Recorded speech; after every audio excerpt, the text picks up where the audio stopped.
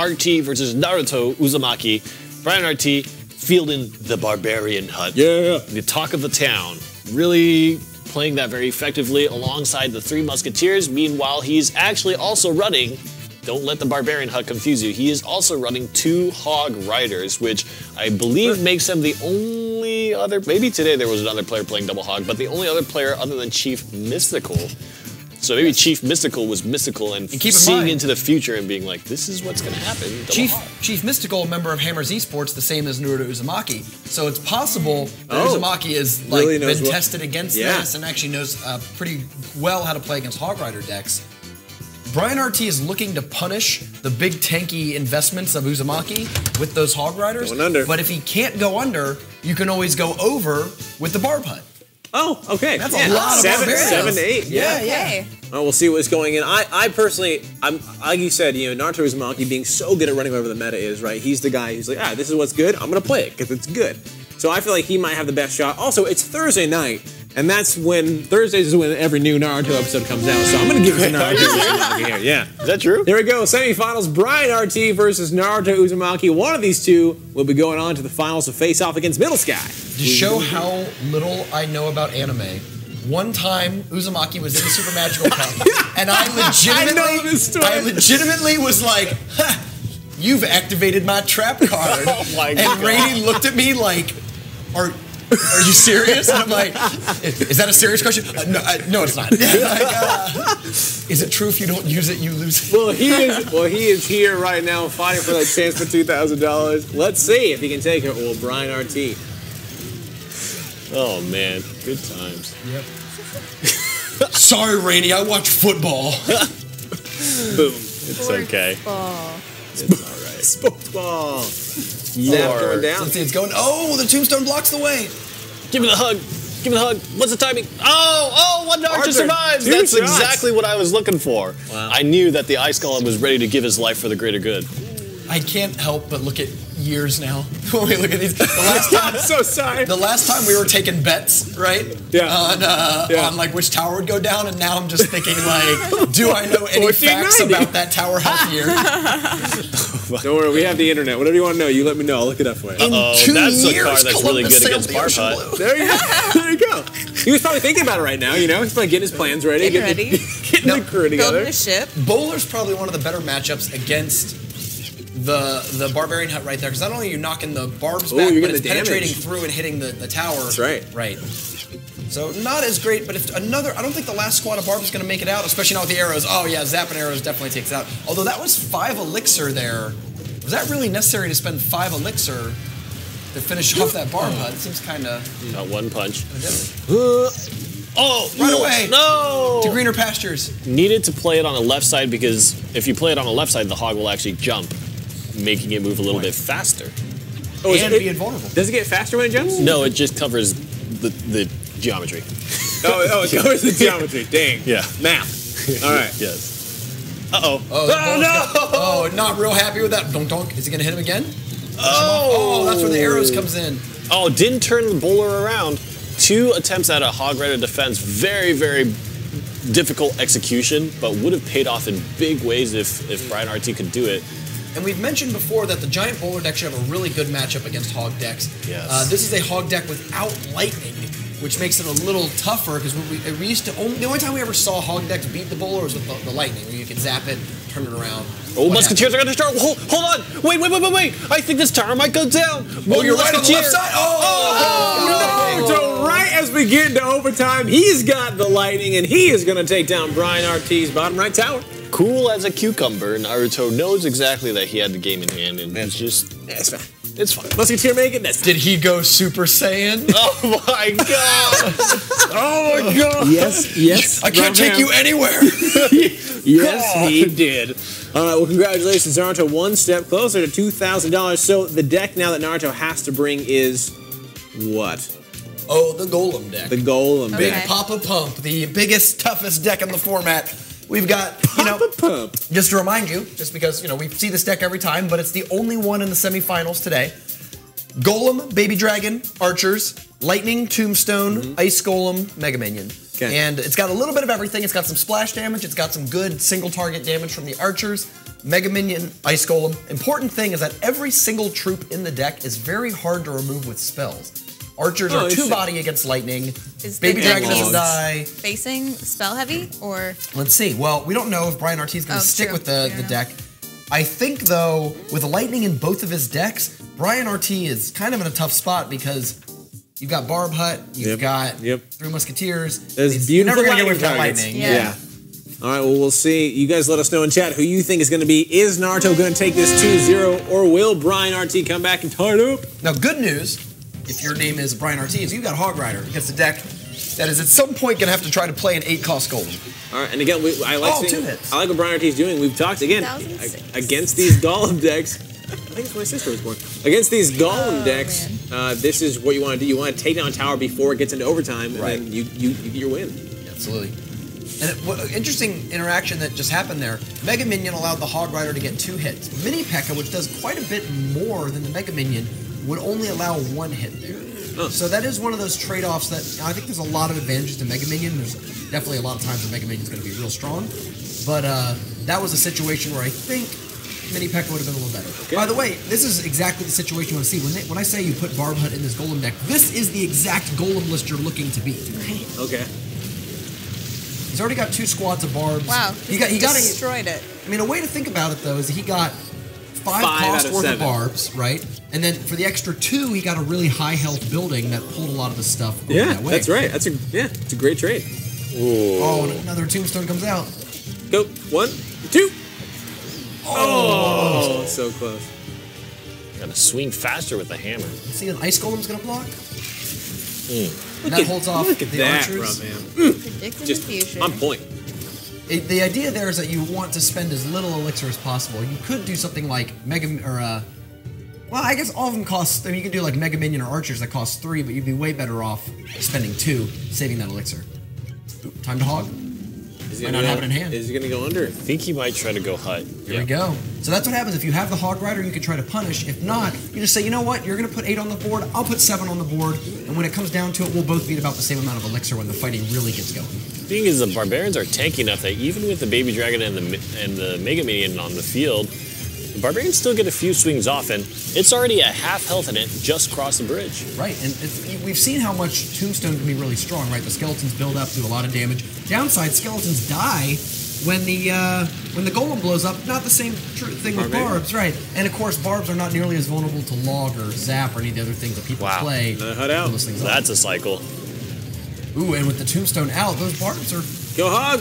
They're going to actually function kind of like an Ice Golem and distract all that. Oh, where are you going, Hog Rider? Is there a log? Off cycle. No, he's going to play Fireball to make sure he lowers the health of the Mega Minion and the Baby Dragon.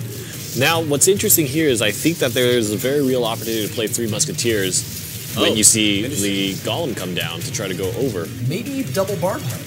Yes, possibly it is double even elixir time, and that means you're actually making a full squad of barbs very often. Single, and eventually they can overwhelm. I mean, we talk about how good Golem is in double elixir time, but spawners are the original double elixir time deck. My favorite in double elixir. Uses lightning on the right side just to prevent the split push. Otherwise, he would have to put elixir on the other side, troops and whatnot that wouldn't be very effective on counterattacking. Just lightnings to get rid of it, and that way he can focus on the main push side. But right now, brianRT is looking pretty strong here. Let's see if he can log this thing. Nice, good timing. It does, timing. Expert timing, too. Pushes the archers away. One of them might abandon duty. Oh, it doesn't. Get the shot in.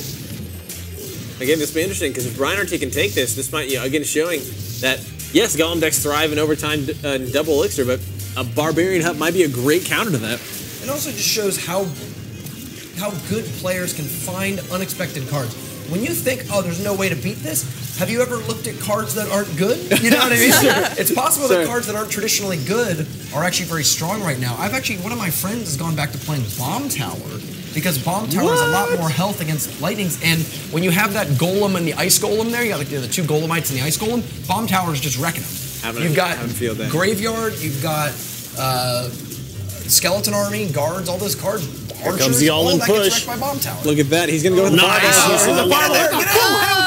And that is going to be brianRT just like that into overtime, taking down Naruto, and we are going into game number 3 in the semifinals. And that's it. That's exactly why you play that deck. Yeah. You are hunting Golem decks with the Barb Hut, and you saw that because of the faster cycle in the deck too, he was able to get back to his Barb Huts before the golems were out. And then it started to turn the pressure around. How could have Naruto better defended his golem? Is there a way?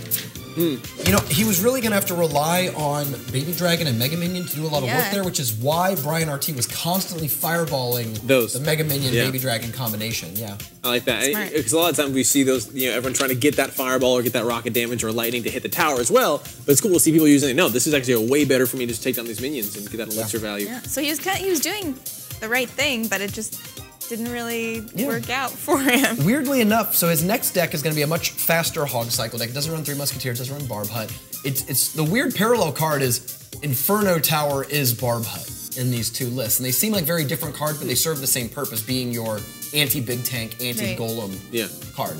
So we've seen, though, with Chief Mystical, one of Uzumaki's clanmates, running double Hog and having a very hard time closing games out. His first Hog deck, his primary Hog deck is really good. Right. The second Hog deck, I don't know if I asked this last time, but it was definitely in my head, so I'm going to ask it because I forget what the answer was. If you have one deck that is your go-to Hog deck, and you have all your best cards in it, it's just the premier Hog deck, and it wins every time, and then you have another Hog deck, and for the double deck format, the ones you cycle out are just a little less than ideal. Is it better to have that, a really strong one, a really weak one, or a weaker one, or do you just hit middle road? You give 2 good ones and 2 good ones, and then 2 bad ones and 2 bad ones. I think you have to look at it in terms of what utilities you really need for that deck to be successful, right? If you find that you can have successful utility with the different support cards that you pick, and you can spread them out, by all means, that's the way to do it. But if you know that there's only a certain way that you can play, a certain way to play the Hog, for example, Hog Lightning is played very differently than something like maybe a Hog Cycle, where it's just really looking to pump out a sheer large amount of Hog Riders as opposed to just playing a Hog Rider and then using Lightning to blow your opponent away in one go. Oh, here we go with the punish. That is 7 elixir at the river to counter the 8 elixir gold. And the knight is getting pushed by the Hog Rider all the way up there. They're both locking on, doing a huge amount of damage. Fireball on the archers. We're going to take out the defense. Get a hit. Right around. Get a hit. 1 hit. Get a hit. There it is. And just like that, brianRT can go right back to defending for the rest. That's the exact kind of opening he wants in this game 3. Absolutely. Again, this is the situation. You take down a tower before Golem gets into that critical overtime mass, and you win the moment that clock goes down. 1 minute and 50 seconds is what Naruto Uzumaki has. Let's see what he can do. And at this point, he can just play as an Inferno Tower deck, right? I mean, there's no need to do those sort of really aggressive Hog punishes unless you feel like you're going into overtime and you want a good lead on the second tower. But at this point, Hog Rider can just basically be deleted from the deck and just become a 7-card Inferno Tower deck. Yeah.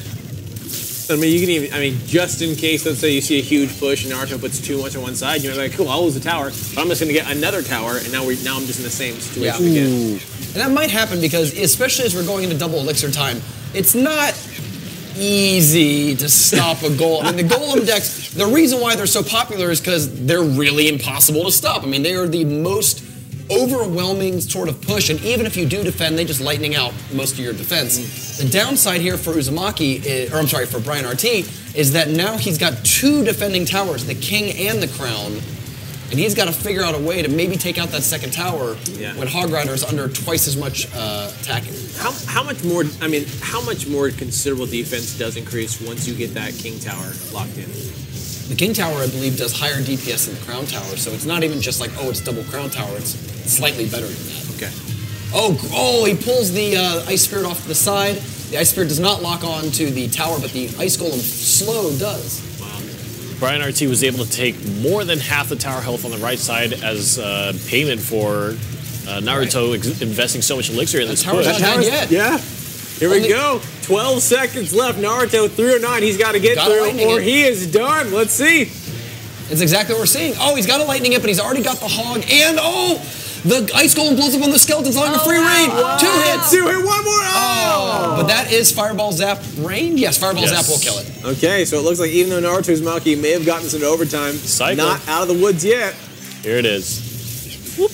There's a Fireball. There's the Zap, just like you called it. brianRT from Reddit Troopers is moving on to face off Middle Sky in the finals. Congratulations. Congrats. Woo. How did he pull off those opening pushes? Those were so Going good. under. Exactly how I don't play Hog Rider, right? I just mash my hogs out there and I lose. But he had a very selective use of his Hog Riders. He only played, I think, 3 throughout, like once that first tower was down, he only played 3 on the right side. The first one, not effective. The second one got 1 swing. The last one planned perfectly, timed in the moment when he knew that his opponent was gonna have to spend 6 elixir on a lightning. So he took advantage of that by going under. He only has 4 elixir for defense. He had Hog, Ice Spirit, Ice Golem, Fireball. Jeez. That's like the full 10, 11 elixir push. And that was enough to do about 1,000 damage each shot and took it down. Okay, well let's go to our replays of this amazing match to see our winner, brianRT. Absolutely. Kill it. All right, taking a look at an in-depth replay here. We're gonna take a look at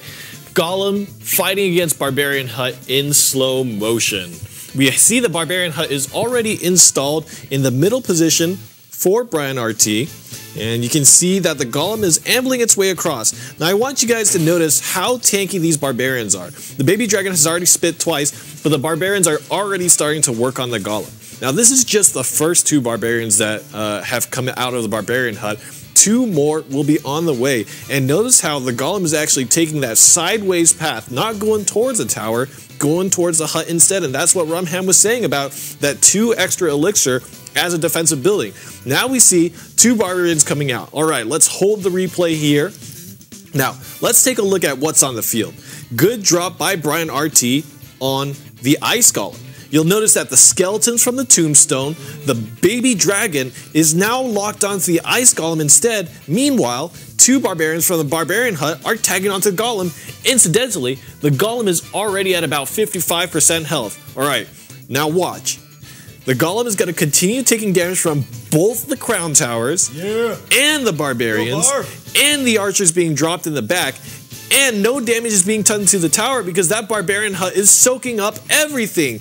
Plus the Fireball on top is going to make sure that Naruto's Mega Minion and Baby Dragon are put at lower health, which means that after these Golemites are done, and by the way, that log only just cleared out the Barbarian Hut, look at how much damage these Archers do. We'll be able to clean up the Baby Dragon, we'll be able to clean up the Mega Minion. Let's go back to the start of this replay and watch that play out in real time. Make sure you pay attention to just how much damage these Barbarians will do with the aid of the double Crown Tower, and it being such a tanky building, it's very different than Tombstone. Tombstone just gets run over in a single swing plus a log. That really wasn't an option for Naruto in this case because Barbarian Hut is just so effective. So many hit points both from the Barbarians and the Hut itself. Perfect card to play in the meta right now against Golem decks. All right, Barbarian. Hopefully the start of the return of the spawners. I hope before the end of the coronation we see an entire spawner deck. Maybe some tornadoes thrown in there? Yeah, because Tornado's out now, right? Just came out. I checked during the replay. It is out. I bought the special offer, and I have. Oh my God! I have at least a level 3 tornado right now. Wow, there we go already. I'll be playing it right after the stream. Level 3 tornado owner, congratulations. Hopefully you guys are getting those at home as well. Let's pull up the bracket as we now have our 2 finalists here for coronation number 12. It is Middle Sky versus brianRT. Rumham, the question to you, sir, is who is the victor? Well, the downside for the Barbarian Hut deck is that there are no golems on the other end. There is a giant, but it's giant plus the skeleton army, graveyard, furnace, and furnace matches up pretty well against Barb Hut too. So he's gonna have to really find a way to get a lot of value out of that deck. On the other hand, big advantage, no lightning in either deck. Oh, wow. So those 3 musketeers